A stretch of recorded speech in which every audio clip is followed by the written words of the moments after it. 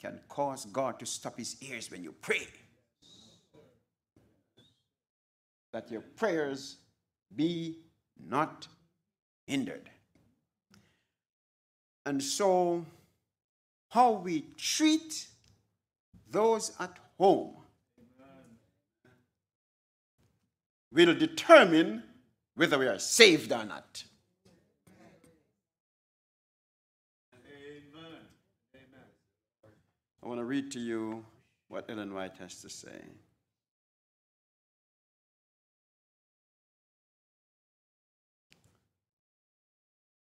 She says,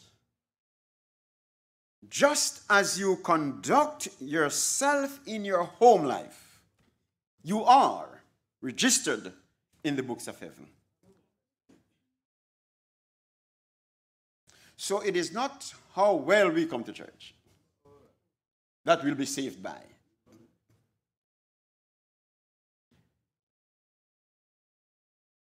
It is not how we perform on the job,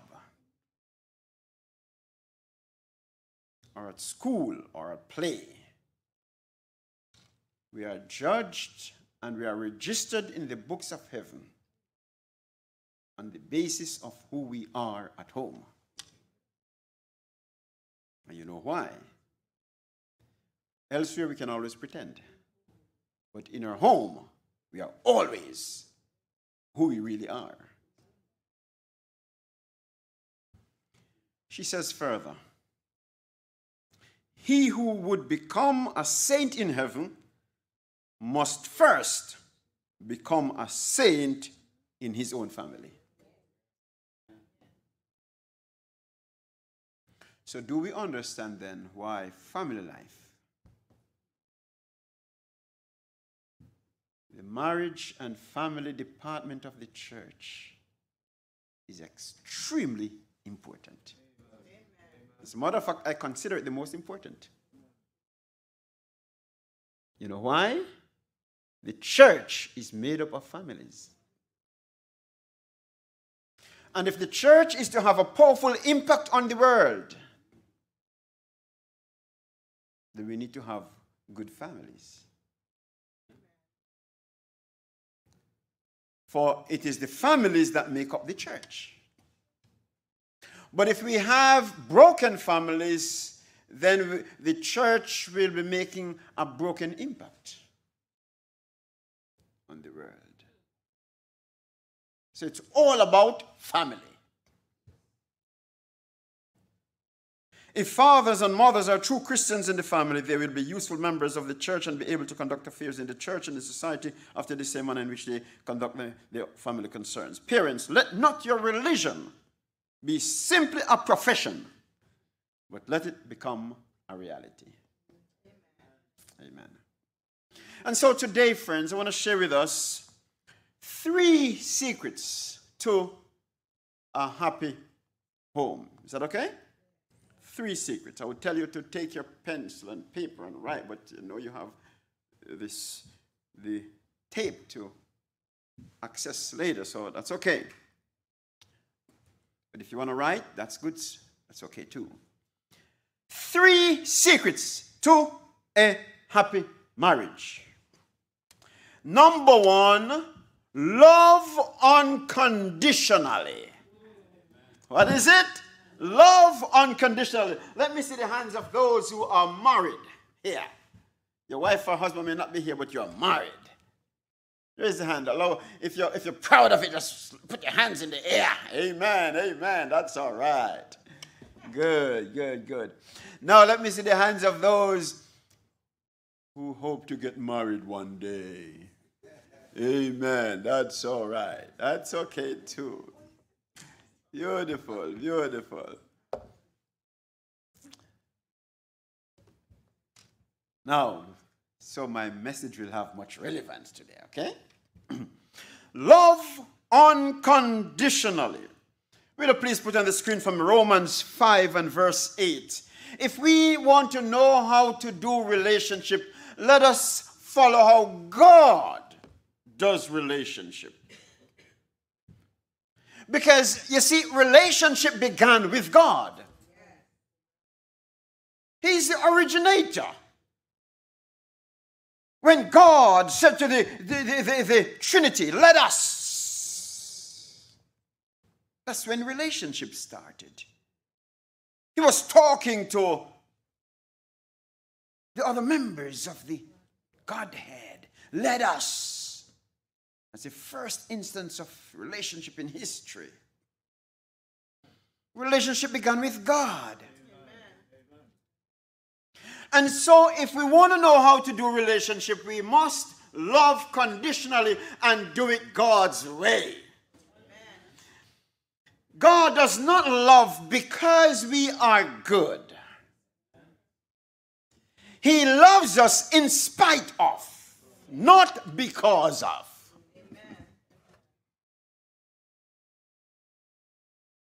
And so the Bible says that God demonstrates his love towards us, that while we were yet sinners, Christ died. He didn't die for us because we were good. He didn't love us because we were good. He loves us even though we were messed up in our dirt and the filthy. He came and he rescued us from the guttermost and to bring us to the uttermost.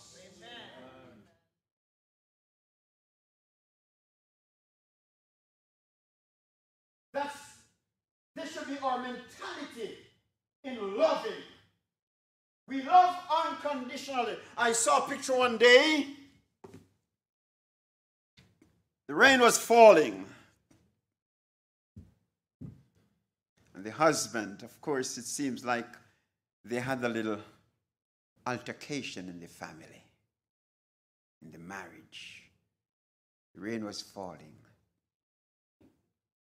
Both of them were sitting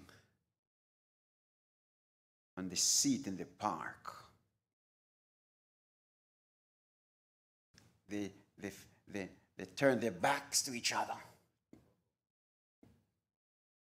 The husband had the umbrella, but he still held it over the wife. Amen.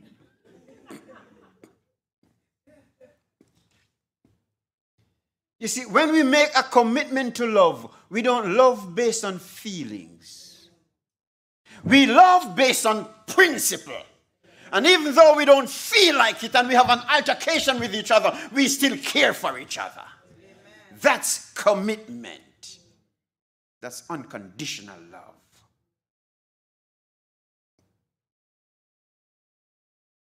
You're not going to be always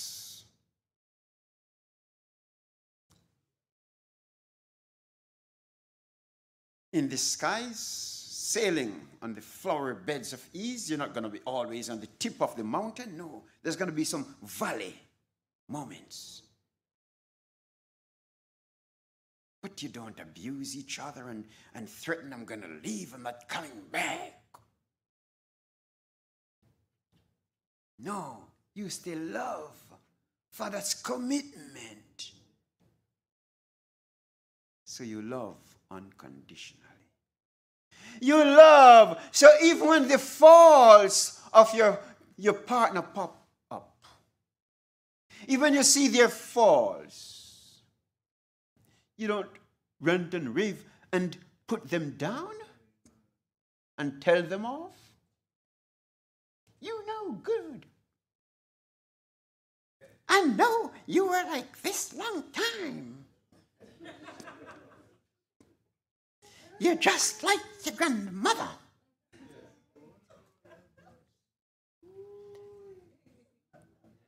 And you reel the words, and you reel the words, and you will not stop until you reduce them to tears.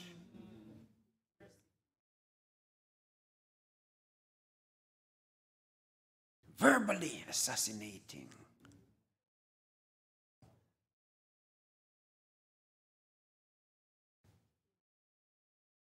When you see their faults and their mishaps and their misgivings and their annoying traits, you forgot you made a commitment to love and to cherish. How is that cherishing? We don't understand the scope of commitment. in a relationship. The scope of commitment. That even though the world is falling apart, we still love each other. Love unconditionally. Love unconditionally. So we don't love by feelings. We love by principle. Is that clear? We don't love by feelings. We love by principle. We don't always feel like it. No, but we do it anyway. We don't love by feelings. We love by principle. We are disciplined. Is that right? The Apostle Paul says, I bring my body under subjection. That's self-restraint. That's discipline. Did you know there can be no happy marriage without discipline? Impossible. You're going around and you see these men and women talking to each other, anything they think it, and they speak it. There is no filter on the lips. They think it and they say it. And they use words with each other that would make the angels turn their faces aside. God cannot take the sight. He feels it. Words. Sometimes, my friends, the words some couples use in their home to each other, you wonder what's happening here.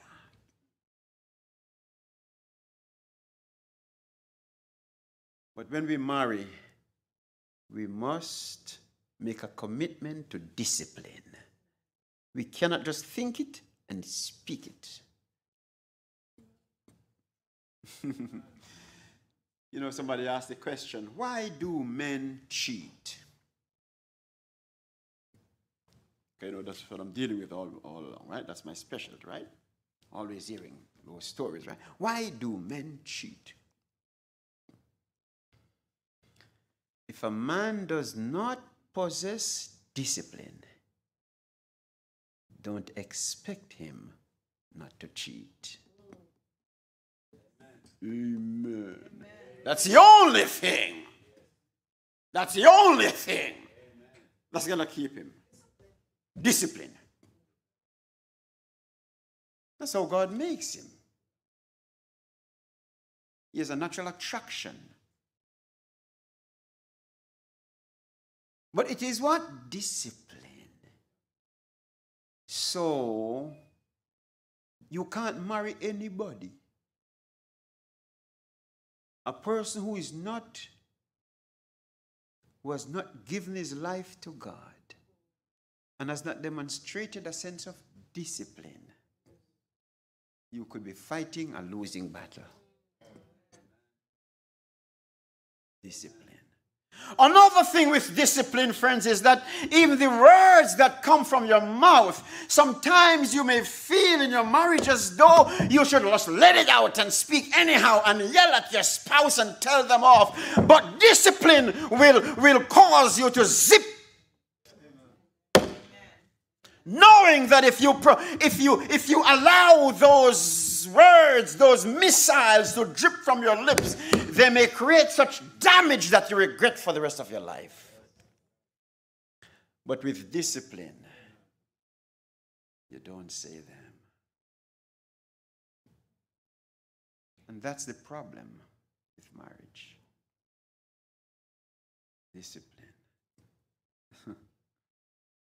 And so in the church, we should be having good marriages.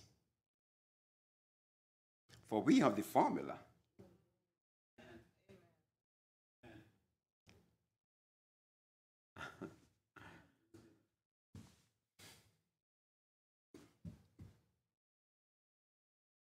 Friends, we don't when we treat people, we remember that people are not things. People are emotional beings.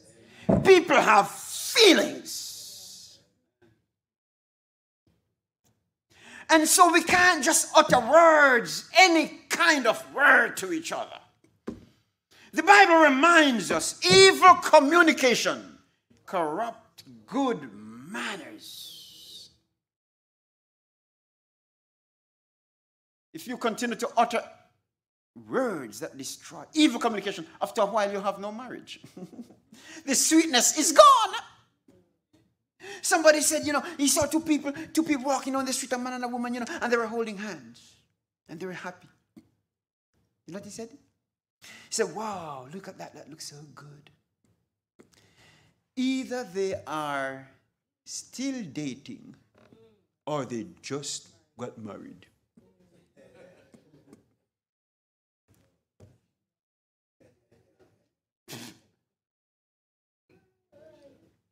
Isn't that a sad commentary about marriage? What he's saying is that, okay, the longer you live together, that cannot happen. The worse you get. That's what he's saying. In other words, it's impossible for two people to live together 5, 10, 15 years and still be sweet. And you know why? Because over time, they have got so accustomed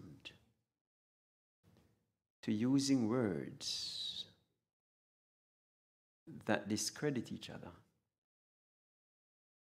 Careless, reckless words that all romance, all sweetness is hemorrhaged from the relationship.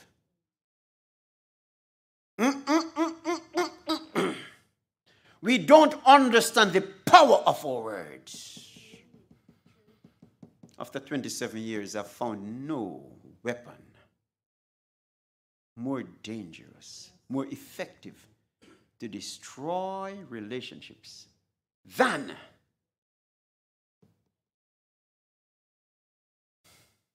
words. The unbridled tongue. The ill-advised speech, the impatient words and language. Words. And we utter it so freely. We utter it so freely.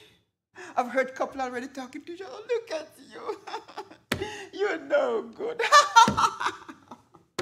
And they hurt each other in a joke. They've got accustomed, so accustomed to using negative words that stuff no consequence anymore. The husband coming through the door and he just said, "Oh, look at you! Why you dressed like that? You dressed like a poor man." And they just use words so lightly.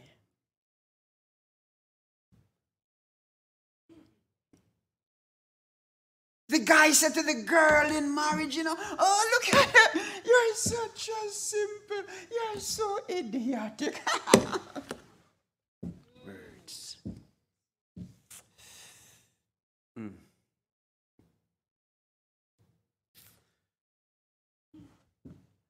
It's so simple, eh? But they go to bed the night. And as they sleep, those words sift through their minds. And when conscience gets a hearing, they think about it. Why did he say that? Who was she really talking to? And they get up in the morning and they are depressed. They cannot put their finger on it. But they're depressed. You know why? They feel discredited, disparaged, berated, demeaned, belittled, dehumanized. and their self-esteem has been eroded. They get up and they're depressed. And just like that, little by little, the romance disappears from the marriage.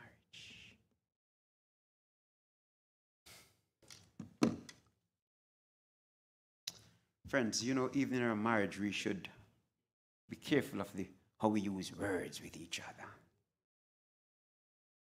Let me share with you what Ellen White has to say about that. There's a quote here. Listen to what she says. Listen to this. We're talking about the joking. The word said in form of a joke that destroy relationships. She says, in your married life, seek to elevate one another. Show the high and elevating principles of your holy faith in your everyday conversations. In your everyday conversations. And in your most private walks of life. Listen to this. Be ever careful and tender of the feelings of one another. For we are dealing with human beings, not things. Emotional beings. People that can be hurt, that have a heart, a tender heart. I read a book some time ago. He says you cannot afford the legacy of a negative thought. It carries too much with it. She says further. She says, watch this. Do not allow, watch the joking now, watch this. Do not allow a playful, bantering, joking, censuring of one another. She says, these things are dangerous. They wound. Hello, watch this now further. She says, the wound may not be concealed. Oh, everybody's smiling. Oh, we just had a little joke last night. We were laughing. They told me off, but I took it for a joke. Really? She says, these things, the wound may be concealed, may be hidden. Nevertheless, the wound exists. And peace is being sacrificed and happiness endangered.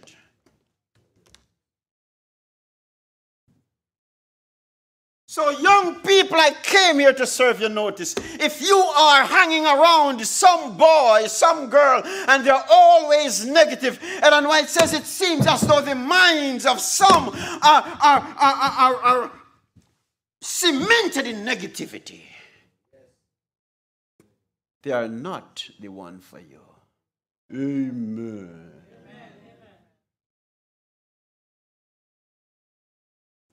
Rooted in negatives.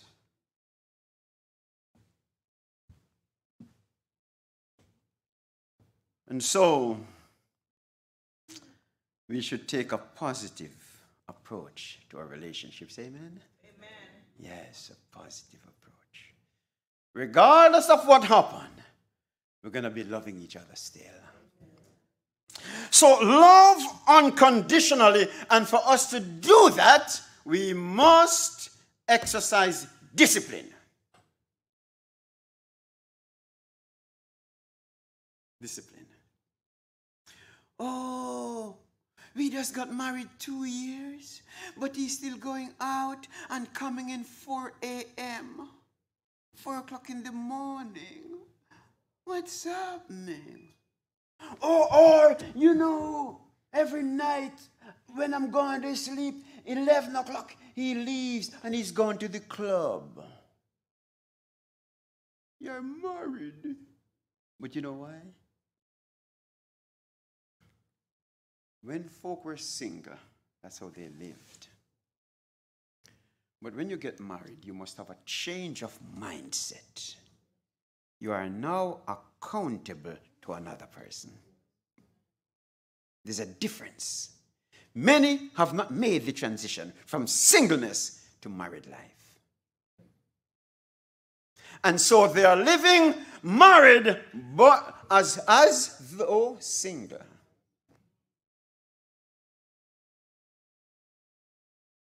There's no discipline. Oh, you know, let me say something more. Love unconditionally. Love unconditional. Because, you know, friends, a lot of young people getting married, but they don't know what love is. Oh, it feels so good when I touch her. Oh, I can't even eat. When I see her, I'm having sleepless nights. One professor at college says, you know, he said, yes, some of these young boys sometimes, you know, man, and these, you know, they go to school, you know, and they go back to class, you know, and they think about the girls so much even when they're writing, they just see little girls jumping up on the paper, you know.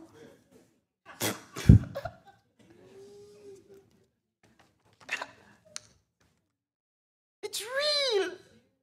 Yeah, that's natural. God made us that way, isn't that right? Yes. But you see, and they think that, okay, this feels so good. How can it be wrong? I want to get married tomorrow. And they marry based on feelings. And they thought that that was love. That's not love. That's chemical reaction. Amen. Right? That's what you call infatuation. Okay? That's the secretion of the dopamine. Right? And the serotonin. Okay? The chemicals being secreted in the brain, and it makes you feel good. But that's not love. In other words, we have another word for it. Sometimes they call it lust. But I prefer to say infatuation.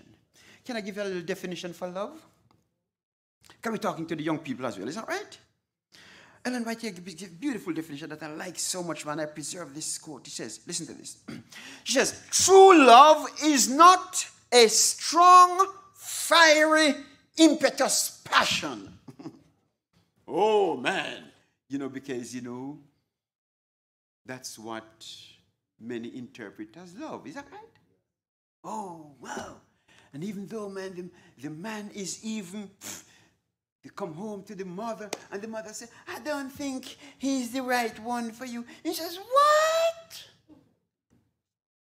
He's the one I dream about.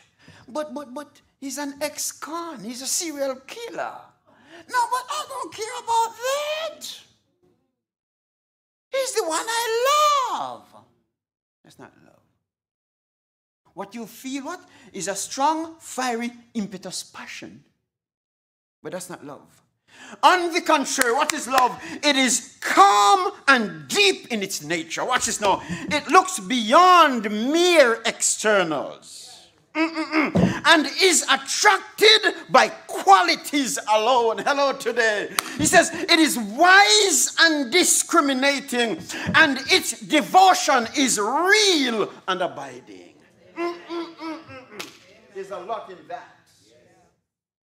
Oh, we could unpack that. I put this quote on my Facebook page. I said, you know, friend, if you plan to have some lasting relationship, I'd like you to ponder this statement. And I'd like you to understand the meaning and definition and import of every word and every phrase in it. Study it. Explore it. Watch this. Watch this. It says, it is calm and deep in its nature. It ponders what it sees. It's deep. It's not just a fleeting sense of passion. It's not just a superficial expression of excitement. No, it's deep and abiding. It ponders it. Then it says, it looks beyond mere externals. It's not just the car. That's good. It's not just the house. That's good. It's not just the physique. That's good. All of those are good. But it's not that. It looks beyond that. And it evaluates. One of the things I normally say, even to my singles, I says, what? You evaluate before you engage. There's got to be some thinking. It's not just what you see. I say, oh, I'm ready to go the extra mile. I'm ready to take it to the next level. No. The Bible says, what man is want to build a house and he does not first sit down and put pen to paper and evaluate whether it can stand the test of time. Sometimes young people will make decisions based on emotion. If I were to ask some young man, if you had a choice of a car to buy for a lifetime, what car would you want to buy? You know what some young people would say? Oh, well. If I were to ask you, you know what maybe some of you would say? I want to ask the average high schooler, what car would you buy to keep for the rest of your life? Oh, I want a Lamborghini. Woohoo!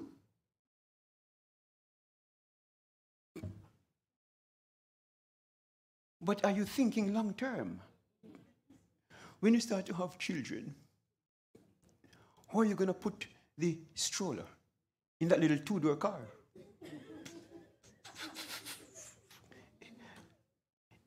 In other words, you have to consider all variables. Isn't that right? In the same way, some when choosing a partner, and they're dazzled. But you have to think long term. Can they carry on for the long haul? Can they sustain a relationship for the long haul?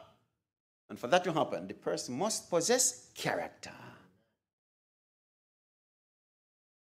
The Bible reminds us. Charm is deceitful and beauty is vain, but a woman who fears the Lord, she shall be praised. Amen. It's more than just the externals. Then he says, it's attracted by qualities alone. Amen. By what? Qualities. That's love. Qualities. So young people, before you even start a relationship, you put pen to paper and say, this is what I'm looking for in a partner. This is what I'm looking for in a partner, okay? First of all, if I'm a Christian, then they must be a Christian too. Is that right? They must serve God too. And why? Because if they don't serve God, then we can't go to church together, we can't pray together, we can't worship together, we can't have conversation where there is a reasonable feedback. We can't be happy in our conversation. I go to church and hear a good sermon. God does something for me. I have nobody to share it with.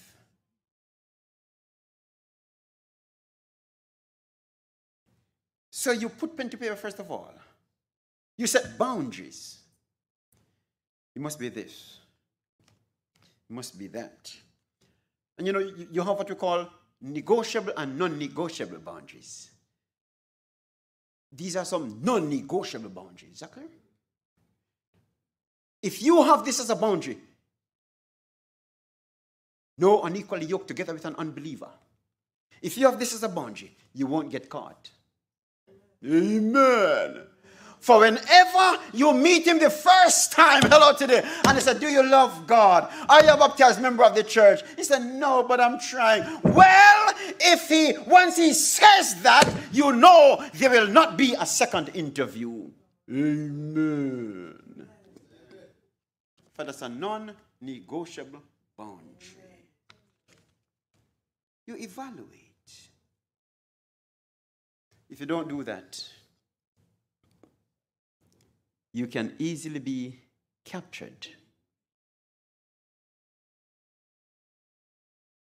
and carried away by emotion.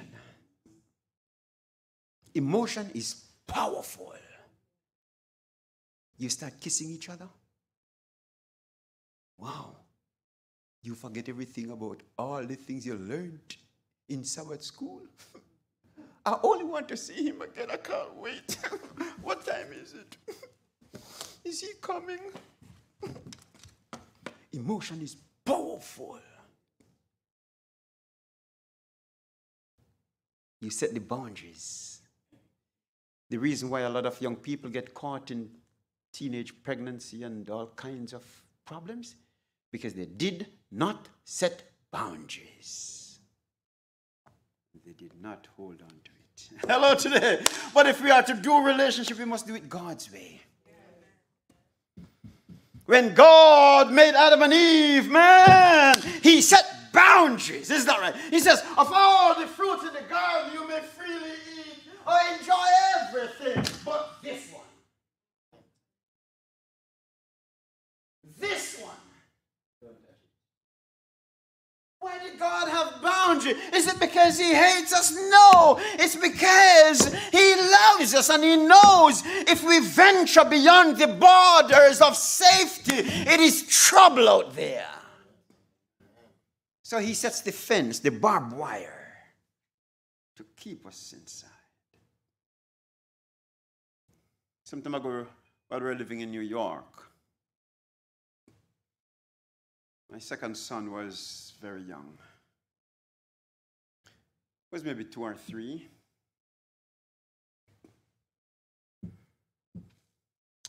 We had a gate.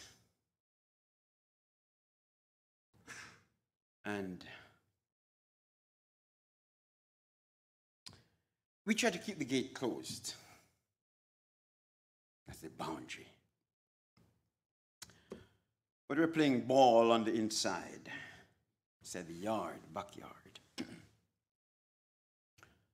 And somehow the ball got through the gate. Went to the road.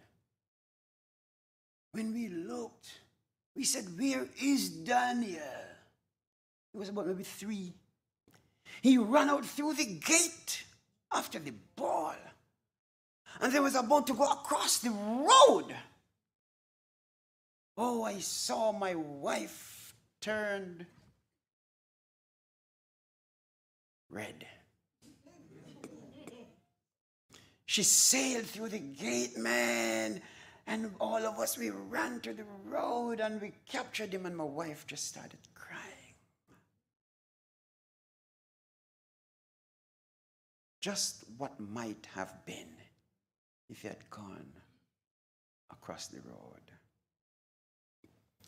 Every time I preach this message, I remember that incident. The boundary is to keep us safe. That's why God puts a boundary, put a fence. Because he knows if we go through the gate, we don't even have the understanding. We don't have the wisdom to navigate it right.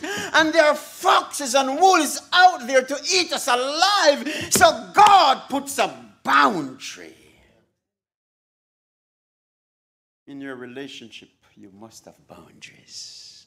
If not, you may venture through the gates, and the rest of your life may be characterized by pain and heartache. We must live within the boundary.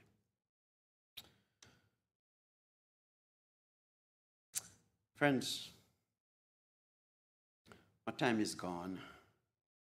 I'm just on number 1. How to create a happy marriage. Love unconditionally. But you know, in 5 minutes, I'm going to close the other 2. The second one is put your spouse's priority and needs above your own. Amen. There is no selfishness, friends, in a happy marriage. What do you say? Put your spouse's priority and needs above your own. There's a passage of scripture that I love. Romans 12 and verse 10. You know what it says? It says, be kindly affectioned one to another with brotherly love. And then it says, in honor, preferring one another. You know what that word prefer means? It means putting the other above yourself. Preferring. When you study that word in the original language, it means putting the other above yourself. Putting their needs and priorities above your own. Hello today. Another rendering of the Bible puts it this way. He says, outdo each other in showing honor. Amen. I remember in the early days, when my wife and I, we just got married, you know. Sometimes we'd make a little challenge with each other. And we said, sweetheart, let's see who can outlove the other. Amen. That's how you do it, isn't that right? You live to outdo the other in showing love. Friends, let me tell you that because of that principle stayed with us now 16 years after. I was telling somebody the other day that right now the relationship with me and my wife is sweeter than when we were dating. Amen. Watch this now. That's going to bring me to number 3. That's going to bring me to number 3. I'm just cutting it. That brings me to number 3. You know what number 3 is? It says, use honorable language. It says, celebrate each other. Amen. Is that right? When you get married, your life must not be about negativity. No, you flip the script. Is that right? And you celebrate one another.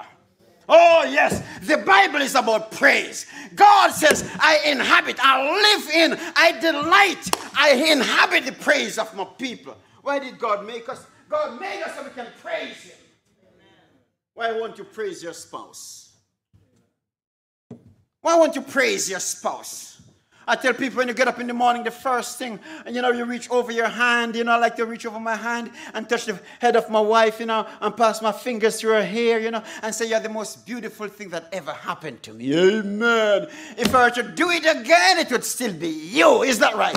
Did you know that the virtuous woman of Proverbs, one of the things that made her virtuous? Because she had a husband that praised her. I want to read that text for you today.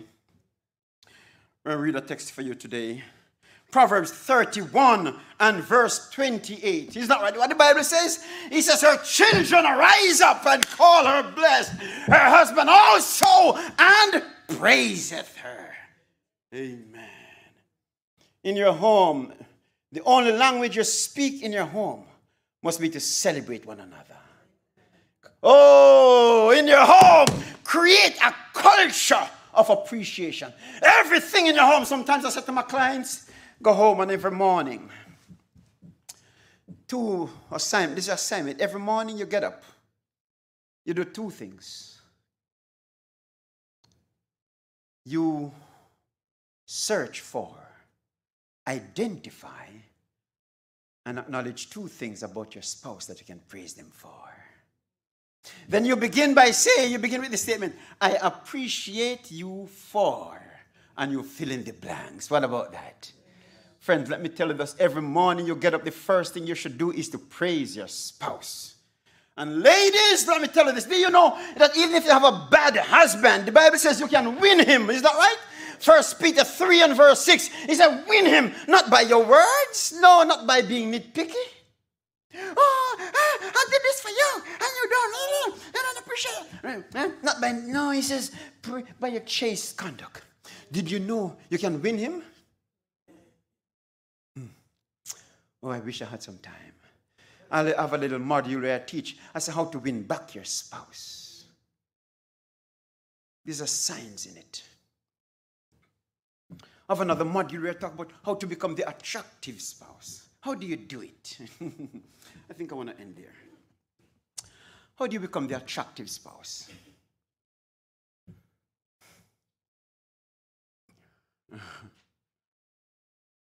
Yesterday I wrote on my Facebook page. Every day I like to write because I have a lot of people, sometimes I have to reach out to. And I said yesterday, if your spouse came to you and said, I'm not attracted to you anymore, what you going to do? I know what some people do. They rant and rave. How can you say that? I've been with you for so long. How can you say that? You are no good. You're not appreciative. Not at all. I said, when you do that, would that help? If already he thinks you are not attractive, how? In other words, if he was thinking of staying with you 6 more months, and you come and tell him that, he reduces it to 2 months. Because that makes you look more unattractive. In other words, what is EQ? Let's talk a little about EQ. Oh man, I wish I had all day. My wife told me, says, she knows sometimes, she says, set a time.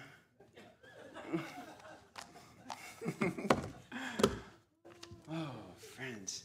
One of these days we'll have eternity. Can you give me 2 minutes more? Can you give me 2 minutes more? Oh, friends, what is EQ?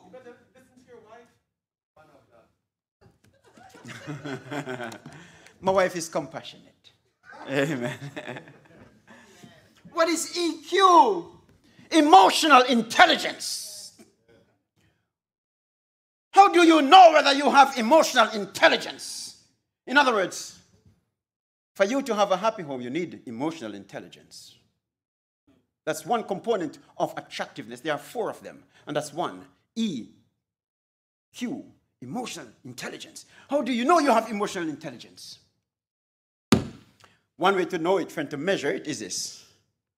How do I make them feel when they are in my presence? Is that clear? Then you'll know whether your husband or your wife thinks you have emotional intelligence. So how do you make your spouse feel when they are in your presence? Do you make them feel like a pea on the seashore, nobody? Or do you make them feel like a superstar? The way to attract people and to make yourself the attractive spouse. Okay, friends? You know how you do that? You celebrate them.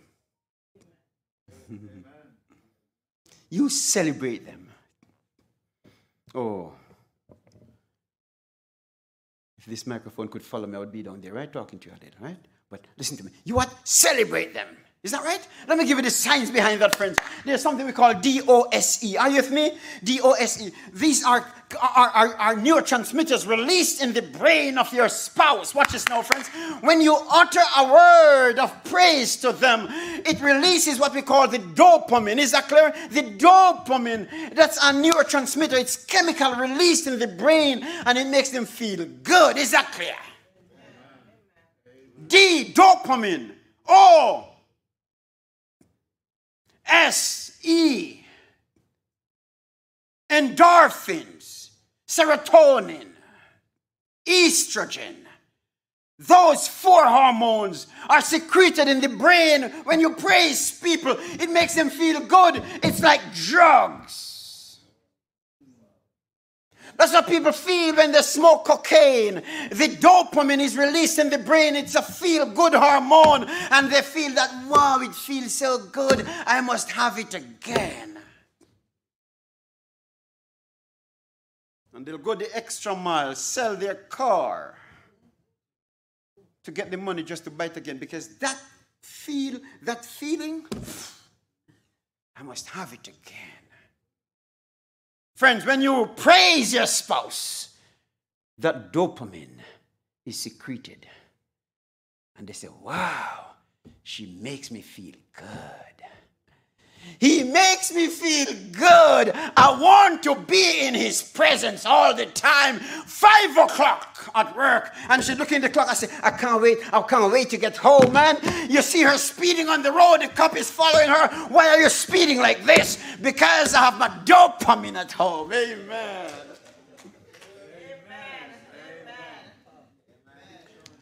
That's a source of her pleasure, her joy. Somebody that praise her.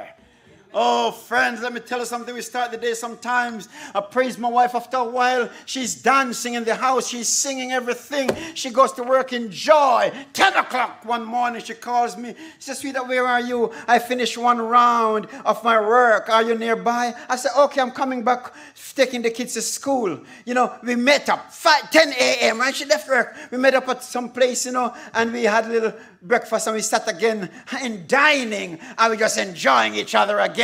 Just to have another moment with each other was good enough. Amen. because she's my dopamine. That's the secret to a happy home. Understand how the brain works. When somebody is putting you down all the time, you want to flee their presence. And that's one of the reasons why we have infidelity. You know one of the reasons of infidelity? It is because of what we call marital void. There's a void in the marriage. And all that is necessary for a thorn to grow is a crack in the sidewalk. So I say to homes, seal the crack. Amen? Amen. Seal the crack so that the thorns won't grow. Praise your spouse. Celebrate them. Scan the atmosphere to catch them doing good. But whatever you do, praise your spouse. Honor him. Love him. Praise her. Respect him. Celebrate him. Love her with your words. And when you do that, your home will be a little heaven on earth. The children will delight to dwell there. And the angels too will make it a blessed place. Amen. Praise the Lord. Amen. Praise the Lord. Praise the Lord. Thank you so much. Wow. Amen. What a blessing.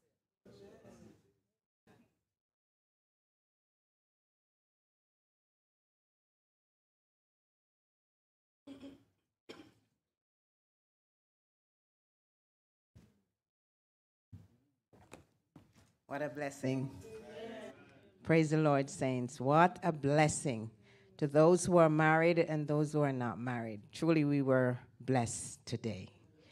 And I hope that you have listened and you will follow some of this advice that Pastor has given to you.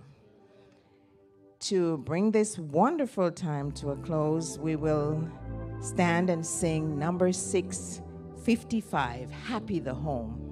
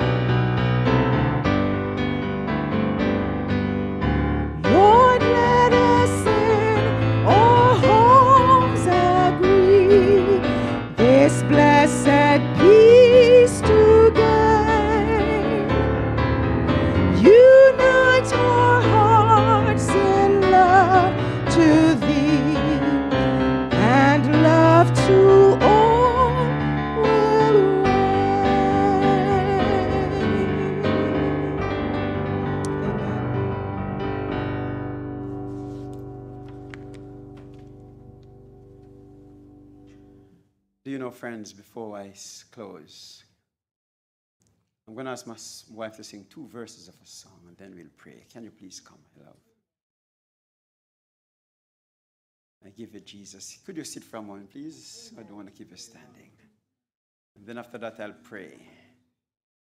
Give yourself to the Lord.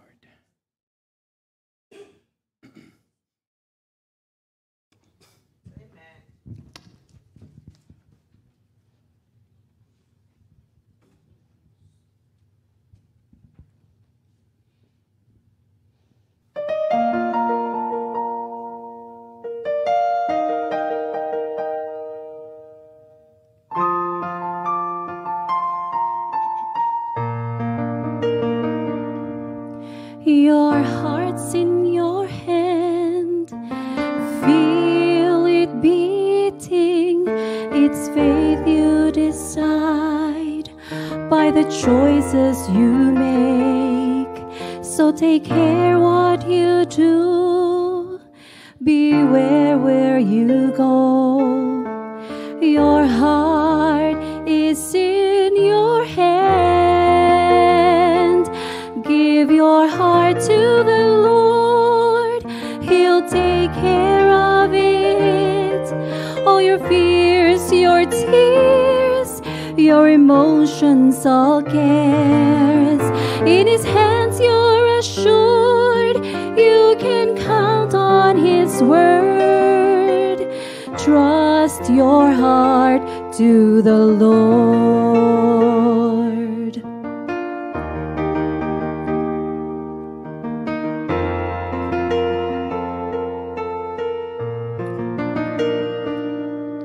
If your heart has been broken too many times and life is so empty, you just want it to end, it's time that you send a word up to heaven, leaving your life in His care. Give your heart to the Lord, He'll take care of it. All your fears, your tears, your emotions, all cares. In His hands you're assured, you can count on His word. Trust your heart to the Lord. God is the answer, He's all that you need. He will hear you, He is near. Give your heart to the Lord, He'll take care of it. All your fears, your tears, your emotions, all cares. In His hands you're assured, you can count on His word. Trust your heart to the Lord. Give your heart to the Lord, He'll take care of it. All your fears, your tears, your emotions, all cares. In His hands you're assured, you can count on His word. Trust your heart to the Lord.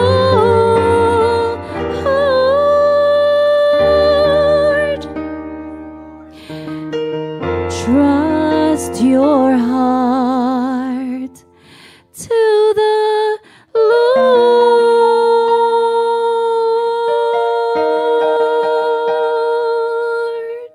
All stand, please. Today is a day of commitment. What do you say? Trust your heart to the Lord. Friends, we can trust His word. Isn't that right? He gave us the formula in His word.